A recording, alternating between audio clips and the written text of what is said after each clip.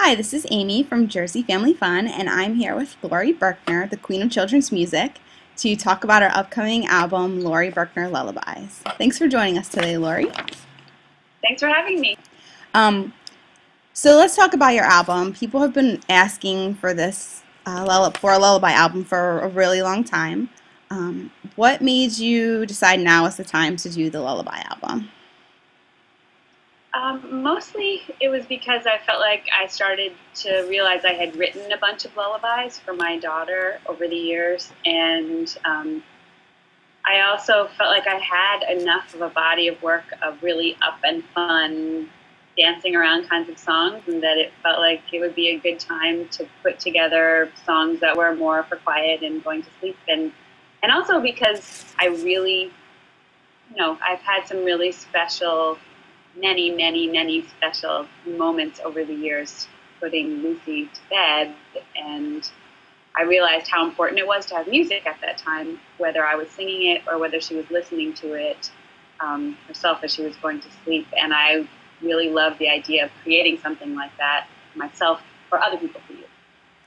That's awesome. I know that the bedtime routine is really special for us too. Like making up. I'm not a musician, but I make up songs too for my kids. Um, Yay! Yay! So it's just a really special time. So we're really looking forward to the Lullaby album. We play YouTube videos through our like Twilight Turtle that we have, so they hear some of your songs that they're already part of the bedtime routine. So they're really excited to have the Lullaby album. We just started doing Pillowland, which is one of the new ones on your. It's you recorded it before, but it's on the album, the Lullaby album. Yeah, it is. And my son, we were talking about my son earlier, he knows all the words. Like the first time he heard it, and now he sings it, and he wants to repeat it and play it over and over. So we're Oh, really that's excited. So you used Kickstarter to make the Lullaby album. So let's talk a little bit about the Kickstarter campaign, and why did you decide that Kickstarter was a good platform to use to put the album together? Well, I wanted to be able to make sure that I was reaching out to people while I was doing the album, while I was making it, and it seemed like a really good way to get people involved rather than just kind of posting things on Facebook. And also, I find when I make albums, it can be a very, it's not a solitary process, but it definitely can be kind of separate from the people that I make the music for, because I find I'm writing songs, sort of exploring them maybe with a couple of kids, but a lot of times it's myself and the other musicians and the person who's recording me, and we're the ones sort of listening and choosing, and I thought it would be really neat to actually be talking to people who would be listening to this album along the way as I was actually making it, because I feel like it wasn't just an album of songs that I was making because I wanted to write those songs or I was having fun with them. It was something that I'm hoping people will use, every night in their bedtime routine and to become a really big part of their childhood and lives. And so I felt like this time, let me try something where I'm actually sharing what I'm doing along the way, where I'm getting feedback from the people who are going to be purchasing this album, and see what that feels like. And I have to say, it was actually like 100 times better than I even thought it was going to be, because I don't know, I think I was almost a little nervous about it because I was very used to just kind of doing things on my own and then putting it out and waiting to see what people thought. And I really got a lot of great feedback when I would share a song on a video update.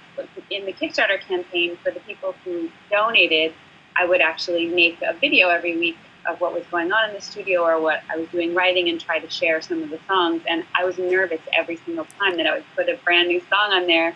But then when I would get feedback that people really enjoyed it or liked it, it's like it made the song real for the first time. And often that wouldn't happen until I put the whole album out. So, there was something very encouraging and special about that. And it really felt like, oh, I'm doing this within a community. And the people who listen to my music are a community of people that I'm a big part of, that I don't always get to have so much interaction with. So it turned out to be a really positive thing for me. I hope it was good for them too. It was really awesome. I was part of it, so I got to watch the Oh, video great. journals every week and see. I didn't watch them on time, but I went back and looked at a lot of them, and it Uh-huh. was just awesome to see. And you didn't seem nervous at all. It seemed just like natural and just really cool that of how everything was coming together and people were submitting their wubbies, talk about their nighttime routines, Yeah, and yeah. it was just really neat to see everything come together along the way. So how many songs on the album are brand new that you wrote just for the album? You have some brand new songs, some traditional lullabies, and some that you've recorded before, right? Right. I don't remember exactly the numbers, but I think there are 4 traditional songs, and there are 21 songs on the album, and the other, what does that mean? 17. Those are split about half new ones and half old ones. I don't remember if there's a little more or less of one or the other. Okay. And there's some special things on the album too. You had your daughter come on and help you out with the riddle song, right? Yeah, yeah, that was so great. I wasn't sure if she would want to do it. I also wasn't sure how it would sound together. So the fact that she actually wanted to do it, she was excited about it. And then when we did it, I thought it just came out so sweet and beautiful. It was a really wonderful surprise for me. Awesome. I can't wait to hear the final version on the album. Okay, so for the people that weren't part of the Kickstarter campaign, what are the steps in making the album, and what part of the process are you at right now with the album? Um, well, I think the way we broke it down essentially, lots of people do things differently, but I started by writing and choosing songs that I wanted to record. Um, and then I brought those songs to the band and we would rehearse them, or I would work on songs that I was doing on my own separately.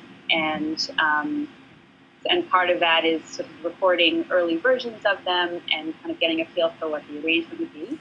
And then I bring them into the studio and I start by putting down a basic track where I sing and, well, first I play guitar and then I sing to it and we put them together. And then I add on whatever else we're going to add on, other musicians, myself singing more background vocals or maybe playing another instrument. And then we take all of those recordings, they're each separate, and we put them together. That's called mixing. And you mix it all together to make it hopefully sound really good.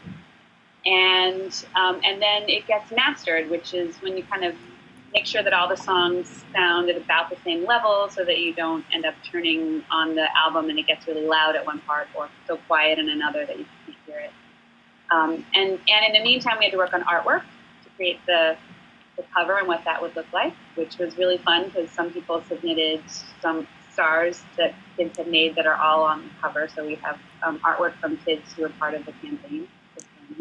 Very cool. And then so that sort of gets done at the same time as the whole thing's going on. And in the end, we have the artwork done and we send it in to be printed along with the music, which also gets printed on CDs and gets prepared to be able to be downloaded. And right now, basically waiting, waiting for it all to be done. And that's like a few months in there where everything has to be finished. Hurry up, and then you wait. And so that's what I'm doing. Waiting. And so the album will be released April 8th, right? April 8th, yeah. Yeah. So not too far. No, not too much longer to wait. Yeah. So looking back now that the process is over, almost over, what was your favorite part of putting everything together? I really like, excuse me, I really like mixing. I think that's my favorite part of being in the studio is sometimes doing the actual singing and the playing can be really fun, but also sometimes I have to do it over and over and over again to get it just the way I want it. So when I'm mixing, I already have the pieces. I know I've done things in a way that I like. And then it's a little both like putting a puzzle together and also like sculpting something to me. It's like creating a piece of a work of art in that moment is, oh, let's have a horn come in at this part. Oh, I think my voice should be a little quieter there. Oh, let's use, when I played the guitar that way, that sounded a little nicer to me, and let's put those things together. Let's add the piano here, and all of that, like sculpting this piece of sound, that to me creates a picture when I listen to it and makes me feel a certain way when I listen to it. And I try very hard to, pay attention to what feelings come up when I'm listening to what I'm making. And I'm hoping that the feelings I have, like maybe feeling very like someone's hugging me, or feeling excited or sleepy or whatever it is, that those things come across in the music. So I really enjoy that part, and kind of forget sometimes when I don't do it for a while. So that was really fun to go back and realize. And not sorry to be a little long-winded, but I also really loved when Lucy came in and sang with me. That was great too. Yeah, that's so special. Like it just felt really special to watch. Like I could tell in your video journals just like how special the whole lullaby thing was to you personally, and I could see why it would take a long time to put out a lullaby album, because it's just such a meaningful, personal thing. Lullabies, singing them to your kids, and so thank you for sharing that whole thing with all of us, because it's just awesome, and I'm really excited for the album to listen to it with my kids. So the fun's not quite over. You're going to launch the album with a concert in Morristown, New Jersey on April 5th. So how do you get ready for a show and keep up your energy level? Like before a show, what do you do to get ready? I don't know. Yeah, that's a good question. So funny. I actually think about that a lot. I mean, I do a lot of things. I vocalize. I try to do that as much as possible. Work on my sound. Rehearse with the band. Actually, even just exercising and making sure that I'm moving and eating well and I'm sleeping enough, and all those things are really important. Otherwise, I could get sick on the day of the concert, which has happened, and it's really hard to put on a show that way. And I just also really want to be very present and enjoy what I'm doing. So, and on the other hand, there's sort of working on and learning the songs together so that they can be performed. So, especially if they're new ones. And for this show, it's going to be the first time that I'll be trying to work in these more gentler songs. So, I don't know. It's going to be interesting to see how it works out. I have a couple of ideas, but I'm not even really sure how we're going to do it yet. That's all still in the works. Oh, very cool. I'm excited to see how it comes out. We'll be there to check it out. Great. So. Oh, great. Very excited. Okay, so we asked our readers and our writers' kids to submit some video questions for Laurie, and we're going to go do them now. The first is a question from Aiden. What's your favorite flavor ice cream? What's your favorite flavor of ice cream? Yeah. What is my favorite flavor of ice cream? Yes. I would have to say, especially because I live in New York, it's Ben & Jerry's New York Super Fudge Chunk, which has all kinds of white chocolate and dark chocolate and nuts, and I forget, it has like everything. And it's chocolate ice cream. Awesome. Sounds yummy. Okay, and the next question we have is from Ayla. Hi, Laurie. I have a question. Like you how I had a cow? What is on my head? Sometimes I wear a cow on my head. Sometimes I wear a pig. So right now I have a pig, but I love cows. Moo. Okay, our next question is from Ella Rose. It's Ella Rose, and I would like To know. what dinosaur you like. Bye. Bye. I think my favorite dinosaur is a Stegosaurus. And I don't even really know why. I think I like the name, and I like the big bumps on their back. The next question is from Griffin. What's your favorite flavor of pasta? What's your favorite flavor on a popsicle? I think I would have to say cherry. Cherry. Awesome. This is and fruity and all the red ones. Okay. The next question is from Joey. Hi, Laurie. I'm wondering about my Taylor. What's your superhero name? Oh my gosh, what's my superhero name? If I just had to make something up, I would say Super Singer Mama. And I sing whenever fun needs to be had.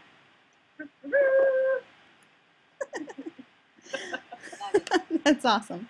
Okay, so then the next question is from Lennon. Laurie Berkner, I have 2 questions for you. 1, where did you learn the songs? 2, which instruments do you play besides the guitar and the drums? So, where did I learn my songs? I actually, well, I didn't exactly learn them. I just made them up. And the older songs, I learned them from kids and grown-ups and listening to CDs and in books of music. But most of the songs, I just make them up myself. And the other question was, what other instruments do I play besides the guitar and drums? I wish I played the drums. I play them a little tiny bit. My daughter actually plays the drums a lot better than I do. That's always something I really wanted to learn more about. Although I have taken a few drum lessons. And I also used to play, I don't play these so much anymore, but I know how to play the piano and the violin. And there's another instrument called the clarinet, which is kind of like a big recorder with some more holes in it. And I actually did learn recorder before the clarinet. So I think those are pretty much all my instruments. And this one, la la la. That's the best one, right? Yeah, I like the one that comes from me. That's a good one. And then the next question is from Logan. I'm Logan. I am 9 years old, and what is the funniest thing that happened to you on tour? That was what's the funniest thing that ever happened to me on tour? Yes. Right? Yep. Yeah. Oh boy. Well, I've been playing for many, many years, so there's a lot of stuff, but the first thing that comes to mind was that, sometimes when I'm singing a song called We Are the Dinosaurs, I do find myself falling asleep. I don't know if you've ever noticed that. Yeah. But one time when that happened on stage, usually the other band members will wake me up, and then maybe the whole audience will help out. But one time I had my eyes closed and I was, I don't know if I was exactly asleep, but I definitely didn't know what was happening on stage. And apparently a kid came up on stage and was trying to wake me up. And she was poking at me, and people were yelling and trying to get her off the stage. And someone actually had to finally come and pick her up and hand her to her mom, who couldn't get close enough to the stage to come and get her down. Somehow she had made herself her way up, and I thought it was one of my bandmates. And then I found out no, it was just probably 2 or 3-year-old girl who had come up. So that worked. She got me up. That's so funny. So you actually were sort of asleep? Well, when I'm lying there with my eyes closed, I don't really know what's going on around me. They have done crazy things to me. Susie has thrown parts of the set at me if they're light and pillow-like, she bonks me with a big blow-up candy cane sometimes, or Rady once brought cookies from backstage and waved them under my nose and things like that. I don't always know what they're going to do when I'm lying there, because I like to fall asleep during that part. That's so funny. I didn't actually think of you actually closing your eyes. I don't know why I didn't think that you were actually up there with your eyes closed. Oh yeah, they're closed. They're totally closed. And the thing is that it's funny time. I feel very vulnerable, actually, because those guys could do whatever they want. And there have been a lot of times when I've done much smaller things where I lie down in the midst of kids, and kids come up and they just, like, shake me, and they pull it on my hair. And, like, one time, Susie actually, I think, sprayed some water on me even. Wow. So it's like you're back in the preschool like class, like teaching the kids. You're like right in the center. Totally. Awesome. Okay, so the next question is from Elsa. Hi, Laurie. My name is Nilsa. Your songs sound beautiful. Where did you learn to sing? You know, mostly learning was just by doing it. I loved singing from when I was pretty little.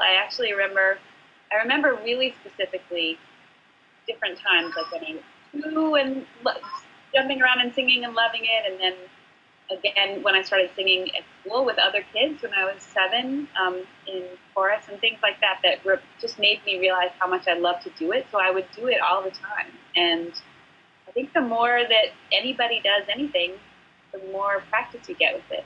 Now, actually, as a grown-up, I do take voice lessons, but I didn't really do that until probably in my late 20s or early 30s.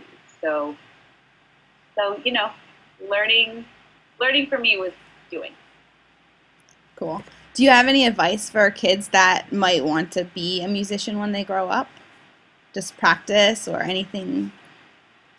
Yeah, well, I think a couple things. One is the more you do it, the better you get at it. And I think not being afraid to do things that maybe don't sound good to you right away.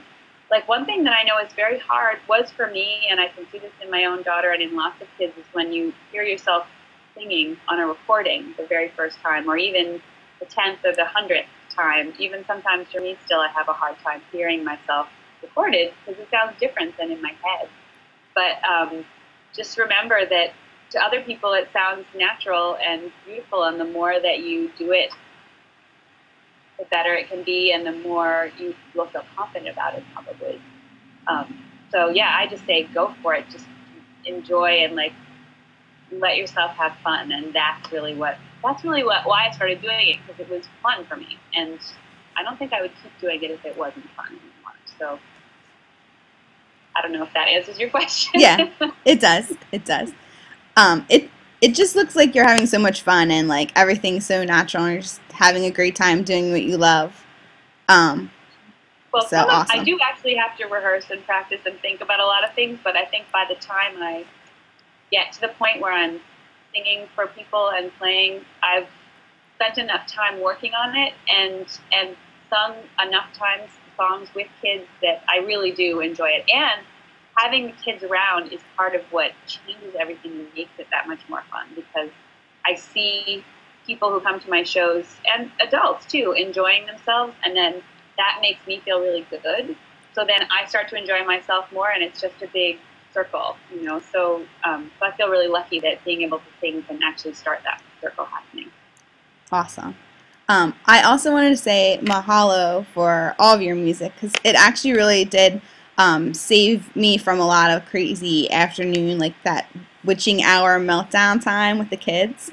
And then you like put on Laurie Berkner, and you're like flopping around on the floor like a fish, like riding a bike, acting out all the stuff like we saw in your concert. And it's just like really fun and easy to connect with your kids that way. Like sometimes it's hard to know how to play with your kids sometimes since you're grown up and like out of the kid thing. And then, you know, you're there with your kids, and like the music just helps you to connect with them. So mahalo for that. And that's also one of the songs on your album coming up. We'll go back to the Lullaby album. It means thank you in Hawaii, and it's one of the songs on your Lullaby album. So why did you put that? Was there a reason why that one made it to the album?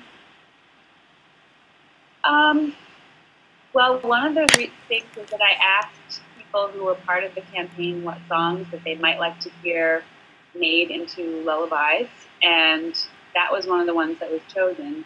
And I think I was feeling very grateful a lot while I was making it, grateful for the support I was getting, you know, the financial support, the emotional support, the feedback from everybody who was interested in being part of it and sharing all of that with me. So it felt like the right song to put on. And actually, it's the only song on the album where one of the families who donated to the Kickstarter campaign had their daughter come in to the studio with me, and that was the song that we had her sing on. I guess actually we ended up having to go on one other song just for fun, but it wasn't planned. I wanted it to be on the one that said "Thank you." So just kind of to relate that message to everybody. That's awesome. I'm really excited to hear it when it comes out. So I'll be getting mine a little bit early because I was part of the Kickstarter campaign. Everyone else, you're missing out. You have to wait till April 8th. Or you can go to Laurie's concert at the Mayo Performing Arts Center in Morristown, New Jersey on April 5th. The show's at 1:30, and there's different levels of tickets you can purchase. One is the VIP experience where you can meet Laurie and get tickets, preferred tickets in the front row, which is a really cool, awesome experience. You should definitely meet Laurie at some point in your life. So thanks for being here today with us, Laurie, and for talking to us about your album. Thank you so much. It was really fun.